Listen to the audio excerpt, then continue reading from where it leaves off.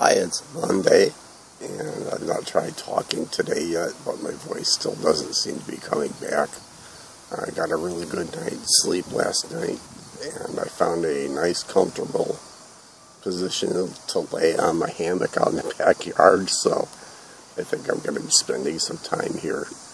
I have not been really taking my prescribed pain medication. I take a little bit of it, and I take mostly Advils now, and that seems to help more than hydrocodone.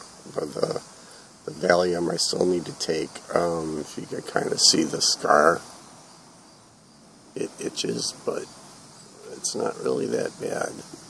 So things are getting better. My leg cramping is just about gone, and that's fantastic. That was one of the things that bothered me the most, and I'll post some more stuff down here in the bottom in the comments about how I'm doing.